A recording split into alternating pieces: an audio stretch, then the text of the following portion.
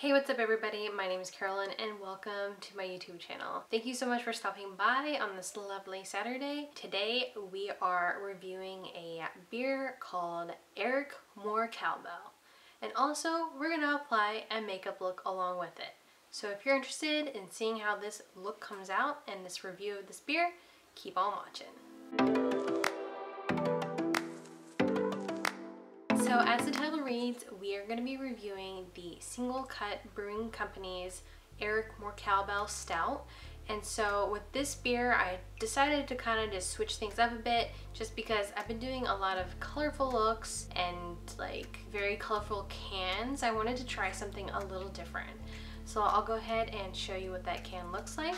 So with this brewing company, they're based out in Astoria, New York. So my very first video for this series was a single cut hibiscus sour ale, lager, a sour lager ale.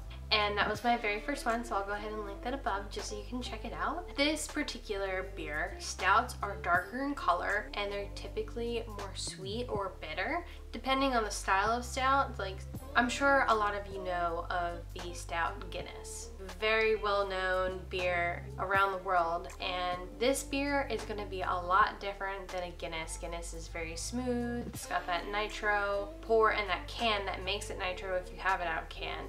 But with this particular beer, it is a sweet stout, also referred to as a cream stout or a milk stout, and it is black in color. Malt, sweetness, chocolate, and caramel should dominate the flavor profile and contribute to the aroma. It also should have a low medium roast malt barley derived bitterness. Milk sugar, which is lactose, lends the style more body. This beer does use a lactose sugar, and so people with an intolerance to lactose should probably steer clear of this beer. And that's what I say with any lactose sugar beers. If you have a dairy intolerance, just stay away from them because they might bother you. They have very like simple logos, and I kind of base beers with my designs off of the designs of the cans, but with this one in particular, I think I'm gonna go a little more glam, more fall forward, a little bit more bronzy, I think, just because it's that time of the year. The leaves are falling, guys, and it's time for pumpkin spice. I'm not gonna lie, I love pumpkin spice, okay? Alright, so let's go ahead and crack this open. It is a 6% ABV beer, so it should be a pretty, maybe medium-bodied, smooth finish, I believe. And let's look at real quick what people are saying on Untappd about this particular beer. An average of a 3.8. It just seems to be the trend among beers that I pick out. It's like usually a 3.5 or 3.8. Doesn't really look like people have had a lot of things to say, but it looks like when it's on draft, it is on nitro pour. So, all right, let's go ahead and crack this baby open. All right, off the bat, definitely smells like a typical stout for me. And if you aren't like a big stout fan, I understand because it is an acquired taste for sure. Malty, amberish, brown, golden, I don't know, it's so many different adjectives that you could describe a beer. Alright, so right off the bat, you can tell that there's very little carbonation in this, so it's going to be very smooth for a mouthfeel. It's obviously dark in appearance, it's malty. I don't really smell any specific chocolate or creamy notes there. It is pretty aromatic when it comes to like a slight bitteriness, but let's go ahead and give this a taste. Okay, so this one almost reminds me of a flat soda almost, like a Coca-Cola vanilla soda. I know that doesn't sound that amazing, but if you've ever enjoyed a vanilla Coca-Cola, then you understand what I'm saying, is that it has that sweetness, it has that caramel undertone, a slight bitterness, but it's very mild. I would say it's probably about a medium body, smooth finish as well, so. When you lick your lips, you definitely taste like a sweetness, like an aftertaste of sweetness, which is not bad. Okay, so for the milk stout from Singlecut Beersmiths, this is a very smooth stout. It's not as bitter as you expected. I taste it more towards the end of the sip. Versus the beginning, it's very sweet, has a caramel roastiness to it that I quite enjoy. I'm gonna go ahead and give this a 3.9. While I do like stouts, this is flat for me. Being that it's coming out of a can, it's not gonna be as good as Nitro. Nitro is just where it's at. So think Starbucks coffee, but like alcoholic. So that concludes the review of that beer. I like it. Let's go ahead and move on to the makeup look. I'll be right back with no makeup. Okay, so we're back with no makeup. I have makeup on, but like, just no eye makeup. Yeah, let's go ahead and zoom in. Okay, so for today's look, I'm thinking about using the Soft Glam Anastasia Beverly Hills palette, just because I wanted to do a bronzy brown glam look of some sort. I want to attempt the fox eye look, or beer first. So yeah, as I drink it a little bit more, it's not bad. I wouldn't say it's my preferred version of a milk stout. I've had some pretty good milk stouts in my time. Just being that I worked at Victory, I know they had stouts, you know, a long time ago. I haven't really seen any lately, but here I'm applying the Pure Cosmetics eye primer. First color I'm going to take from the Soft Glam palette is the shade Tempora. For the most part of my everyday makeup, I start off with this shade. I'm surprised I haven't hit pan yet with this because it just applies like a really nice base for my eyeshadow and also helps kind of camouflage the veins on my eyes because my skin's so transparent. We're going to start with the color Cypress Umber. I'm going to go ahead and apply that to the outer corner. Next, I'm taking a Morphe brush, and this is a deluxe blending crease brush. And I'm just going to go ahead and brush that brown into the crease and bring it over. And I'm scratching this upwards to create that fox eye look, I guess. I don't know what I'm doing. Next, I'm taking the shade Rustic, and I'm just doing that above the crease right here. Taking that Tempora shade and fixing my mistake right there.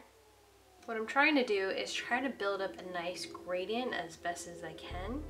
So next color, I'm going to take the shade Noir of that and on a Luxie round brush, and I'm going to go ahead and buff that into the outer corner. Alright, so I'm going to take a makeup wipe, try and clean that up a bit. Take that Morphe brush with whatever's left over from that and just not blending. It's not blending. Okay, so next I'm going to go ahead and take the color Burnt Orange. I'm just going to go ahead and take that on the lid and buff that into the browns and the black there. Take a little bit of that rustic color, buffing that together. I'm going to take a smaller Luxie brush and go ahead and do the lower lashes just a bit in the corner here, just so it makes sense for my eye shape. That's why I'm taking the lighter brown and going along there just to get that kind of shape right for me. Taking a Sigma pencil brush, and I'm just going to go ahead and lightly go over this line right here and smudge it a bit. Next, I'm going to take this color right here by Natasha Nadona. This is Obade. It's a bronze that I got in the Allure subscription box. Taking a flat Morphe brush, and I'm going to go ahead and apply that to the lid.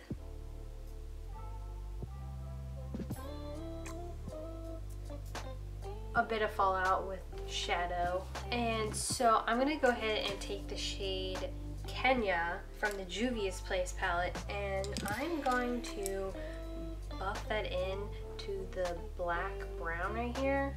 I feel like I just need something. Obviously, just blend that bronze in as well. I'm going to spray the Natasha Nadona brush down with that shadow and apply that. See if that works a little bit better. that Morphe brush, that outer line a bit. Okay, so let's see. I think it looks cool, right? I mean, it's not anything super crazy, artistic.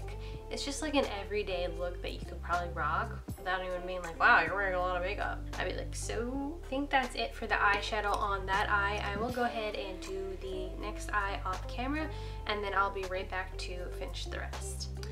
Okay, so both eyes are complete. I used the shade Glistening from the Soft Glam palette to add a little bit more of the shimmer onto the inner of the eyelids, just because the Natasha Nadona wasn't working to the best of its ability. Let's be real. For being as expensive, it should be working better. Here I'm just applying a little inner corner highlight with the shade Zuri from the Juvia's Place palette. Let's go ahead and line the waterline with the shade Brown from the NYX eyeliners that I have here. Now, if you don't like this, don't watch. Especially for me, for having blonde eyelashes, a little bit of brown on the eyelash line helps so much. I'm just gonna take that along here too. Cute, very cute, love it. Alright, so I'm gonna go ahead and zoom back out. Are we getting foxy eye? Foxy eye vibes? I'm gonna tell you. I'm taking a little bit of the Pure Cosmetics 4-in-1 concealer and foundation, and I'm taking Laura Mercier's shade Tan, the tinted moisturizer, and I'm gonna go ahead and mix those together.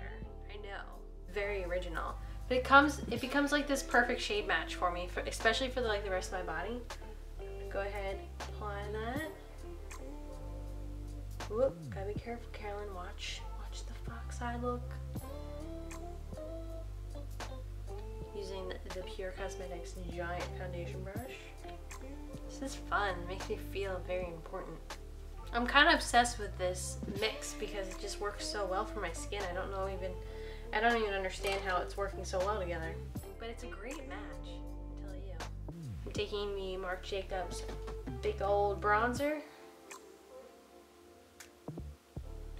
Go ahead and warm up the face a bit. I like to bring it down my face. Put a lot right here by accident, so please don't come for me. What do we think of today's look? I mean, it's not bad. I know I had a lot of fun doing this makeup look. It kind of is a little bit more neutral than what you guys have been seeing, but overall it was still a lot of fun to try to do an almost everyday kind of like glam look. And yeah, I hope you guys enjoyed this episode of Beauty and Brews. I will catch you guys next time on the next episode of Beauty and Brews. Bye!